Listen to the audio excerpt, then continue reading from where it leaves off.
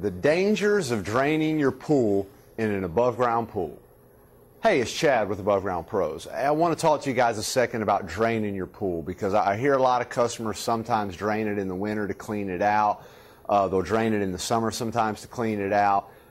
I want to share something with you that continuously I see that customers don't realize. It doesn't seem that anybody's really telling them this, so I want you to know this. Number one, rule of thumb is you're never to drain a vinyl liner pool, whether that's in-ground or above ground, and I'll explain why.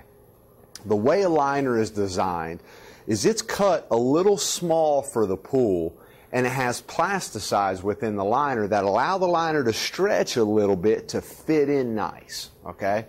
Well, what's going to happen is once you put that liner in there the first time, the plasticides are very pliable and they're going to stretch and everything's going to be fine. They stretch out, you fill it up with thousands and thousands of pounds of water weight, and that water weight holds the liner in place.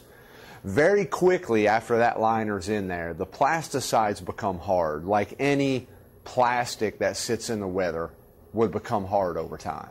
The plasticides become hard. When you drain the water out, the liner will shrink back to its original undercut size. And the plasticides at this point will now be hard, and the liner will not stretch back out when you fill the pool up. Those plasticides won't allow the liner to stretch back up. So seeing as though the liner shrunk to its original size and it won't stretch, you're going to have a liner that's too small for your pool. So what's going to happen?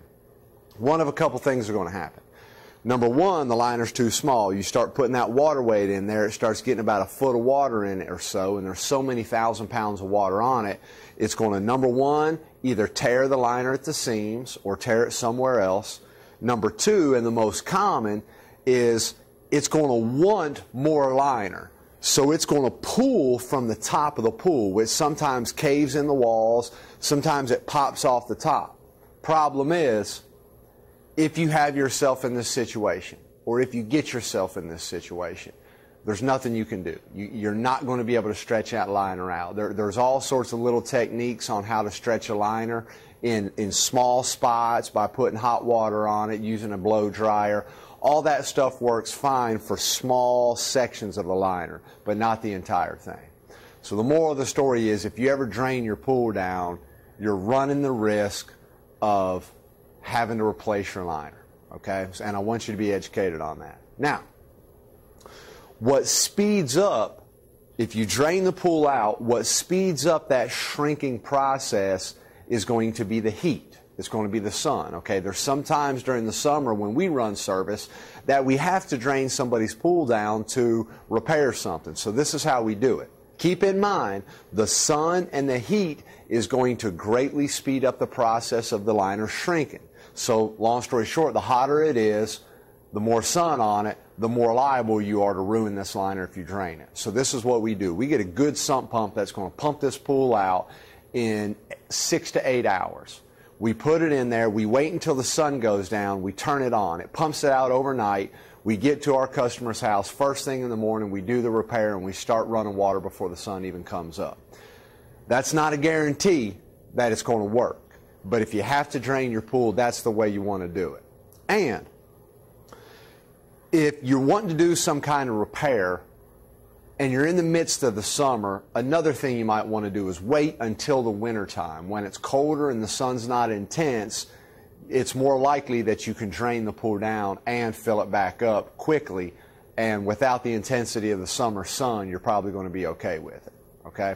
So that's draining your pool, but keep in mind, if you drain it, you run the risk of ruining your liner, and that's not what I want to have happen to you. What we want to do is we want to invite you back to our website. We have a slew more videos for you. Maintenance videos, startup videos, repair videos, installation videos, everything you can imagine you do on your above ground pool.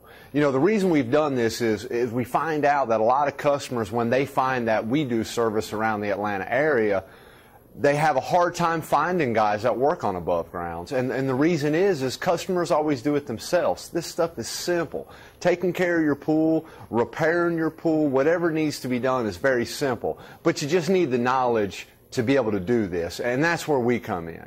So check out the link here below me on the screen. If you go down into the description menu, you click on that link, it's going to take you right to our webpage where you'll have access to all these videos.